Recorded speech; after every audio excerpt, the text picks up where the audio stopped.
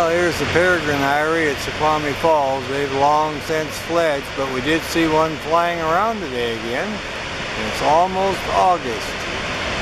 I'll back off, let's get a perspective here. It's about 150 yards from the nest.